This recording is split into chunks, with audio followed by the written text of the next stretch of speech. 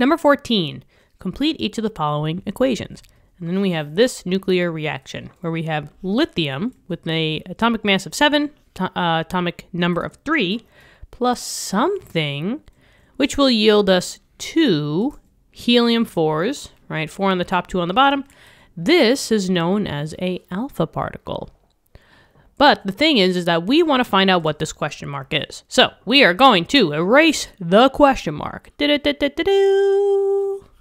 And we're going to put the nuclide notation, right? Nucleon notation has one big box for the letters, right? So whatever, if this is a particle or an actual atom, we'll figure it out. And then we have the top numbers. So we'll put that in green. And then the bottom one, which is yellow, we'll put it in. So we need to find out these. We need to find out these 3 things. And maybe what I'll do is I'll just take this. Oh boy, we don't want to do that. There we go. Okay. Now, the easiest way to go about this is to treat the yield sign as an equal sign. And now we're just going to make an equation. We're going to take all of our top numbers and figure out what this guy is. So I have a 7 for the lithium, plus, literally, it says plus, x, which we're trying to solve for that top number. And then on the other side, it equals to a top number of 4. However, there's 2, right? There's 2 of these. So there's 2 alpha particles. There's 2 heliums with a 4 on the top.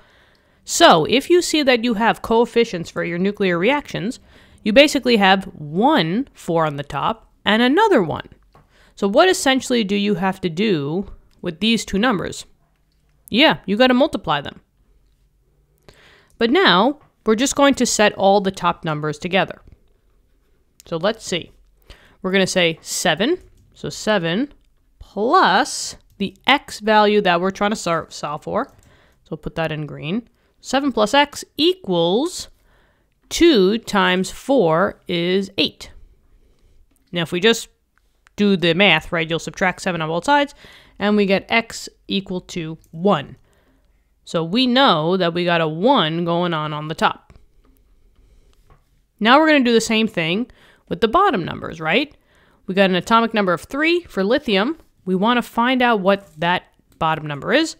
And then I got a 2 on the bottom for my alpha particle, but since I have 2 of them, what do I have to do? You got it. We got to multiply. So the bottom is going to be 3 plus x equals 2 times 2 is 4.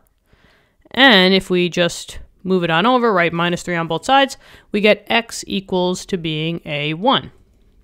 So we know that we have a 1 on the top and a 1 on the bottom.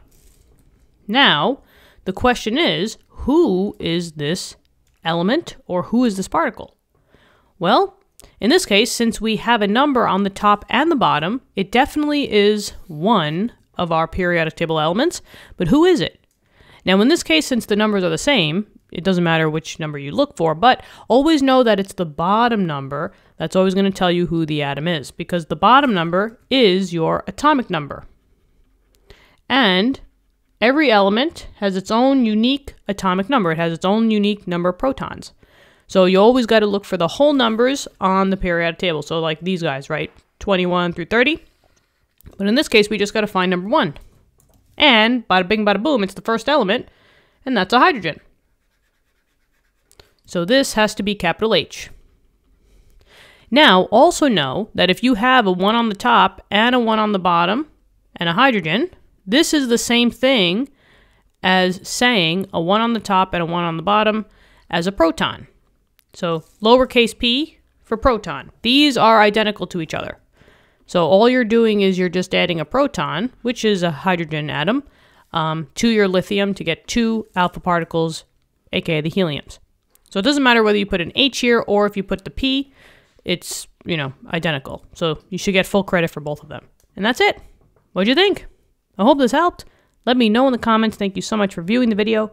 Subscribe to the channel, and we have memberships open at the moment. If you want to become a member to the channel, there's 4 tiers, tons of perks.